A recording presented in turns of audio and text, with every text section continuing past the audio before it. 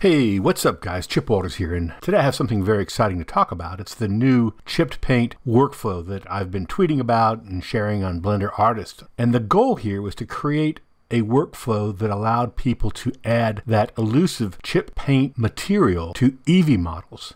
And as you know, in EEVEE, we don't have a lot of the tools that we need to create that easily. So what I've done is I've put together a step-by-step process and documented it actually in the material. So you can walk through it yourself by just downloading the materials. And the cool thing about it is that I'm creating a free KPACK to do both the bevels and the chip paint materials. So when you combine that with the free kit ops, it gives you a very nice workflow for use in EEVEE, and it doesn't cost you a penny. So let's get started. So here I have something I call a switchit, which is a combination of switch and widget. And if we look at it rendered, you'll see that it's currently made out of very hard steel and the edges are perfectly crisp. What we want to do first is we're going to actually create a bevel for these edges. Now, you might ask, why wouldn't I just do that with a modifier? Well, let's go in and we'll look at the modifiers here and we'll add a bevel. And you can see with the clamp override, we get almost no bevel. Even if we go into the angle mode, we get almost no bevel. So it's very difficult to add a bevel. If I turn off clamp override and I start to try and adjust the bevels, I might get something, but I'm going to start to get a lot of weird geometry, rendering artifacts, all kinds of things are going to get in the way. So we don't want to do that. What we want to do first is we want to go ahead and create the bevel that we want on this nice steel object. So how do we do that? Well, I'm going to go over here and in my KPACKS, I'm going to filter by CW, and you're going to find a new KPACK in here that's going to be called CW Special. And in here we have a bevel bake and a chip bake. And I'm going to go ahead and click on this bevel bake, and I'll hold the control key down and I'll add the insert, and that'll put it directly on this. Now it just showed all our inserts. I'm going to go ahead and turn those off. This was a kit ops model, obviously. So now it's given this a bright orange color and it's given us a set of instructions on exactly how to work this. So let's look at these instructions real quick. So it says the first thing we want to do is UV map the object, and we're going to need to do that so that we can create a normal map that will be baked to. Then we create the bake image, which we'll call bevel bake, or in this case, I'm going to use the letter A, but we can use whatever name we want here. And we can also render it at 2K or 1K. I'm going to use 1K for this model. Then we set the renderer to cycles because we can't bake from EEVEE. We have to use cycles. We add edge split modifier to the object. That's important for baking. We adjust the bevel node radius right here. Then we'll load the bevel bake image into the image texture here. And then we'll select the object and we'll add the image texture. And then we'll bake the normal to render settings in the render settings over here. So we'll show you how you do that. And then we'll save the image to file. We'll pack it. In this case, we'll probably just pack it. And then we'll connect the normal map node to the BSDF normal, which will be this node will be connected to here. And then we'll look at it in the look dev and see how it worked. So let's go ahead and walk through that very quickly. First thing we'll do is we'll UV map the object with it selected. And by the way, as we look at it in wireframe mode, you can see that it's a pretty basic mesh. It's already been deconstructed. There's no modifiers anywhere on this object. And that's what we want to go and take into UV editing mode. So I'll go into UV editing mode. I already have this A, so I'll use that first. So if I look at this, I've got this funky normal map, which is not correct. So I'm going to go ahead and select A. I'm going to come over here and hit A over here and select everything, and then go U and Smart UV Project. And I'm going to put 20 in here. Island margins probably 0.15. Let's try that out. And let's hit OK. So hit A, and we'll look in here and we'll see what our island margins look like. And they look pretty good, actually. So this looks like it might be a pretty good UV unwrap for us for now. So with that done, let's go back into our layout. We've created the UV map. Now we're going to create the bake image. Well, we already have that. That's that letter A. Now we're going to actually select this object, and we are going to go under here and we're going to add an edge split modifier, and then we're going to adjust the bevel node radius. So now we have to set the render to cycles, and there it is, and you can see, wow, look at that. That's way too big. So we want this to be, let's try 0.01. And I'm going to zoom in and look at it. So with this bevel node piped into the normal in cycles, it automatically goes around and puts a rendered bevel on everything. Look how nice that is. We're going to use that 0.1 is going to be our bevel that we want our object to eventually have. With that selected, we'll go in and we'll select the object and we'll select the image texture. So we have to have this selected and this selected.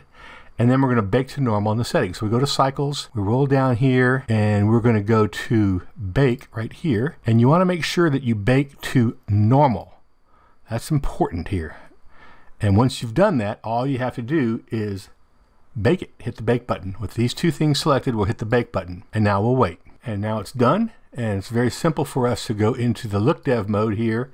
You see we don't have the bevel applied, but if we drag this over to here to this normal, it'll add it for us. And now we can zoom in and we can see that indeed we do have the bevel applied. If we want to, we can up the resolution to 2K, as I mentioned, if we need it tighter, but I think this is going to be pretty good for what we want right now. Okay, that's the bevel bake workflow. Now let's go in and let's look at the chip paint workflow on top of that. So I'm going to click on our object. I'm going to click over here, chip paint, hold the control key down and hit add insert. And when we do that, we get something that looks pretty funky because we already have some pre-existing normal maps that have been set up. But we do have a very similar node graph. If you notice, all these red boxes are the boxes that you need to be focused on editing to control this. And then these are all the instructions. So the first thing it says, we need to bake 2 object bevel normal maps. So we bake 1 normal map for object bevel A. So that's for the object bevel. And then we bake a wider normal map for chipped paint mask. So we want a little larger one. In order for us to do that, we're going to need to go back into our bevel bake. We need to select our object again, go back into cycles mode, and we're going to rehook up the bevel. And this time, instead of 0.01, I'm going to do 0.02. I'm going to double that.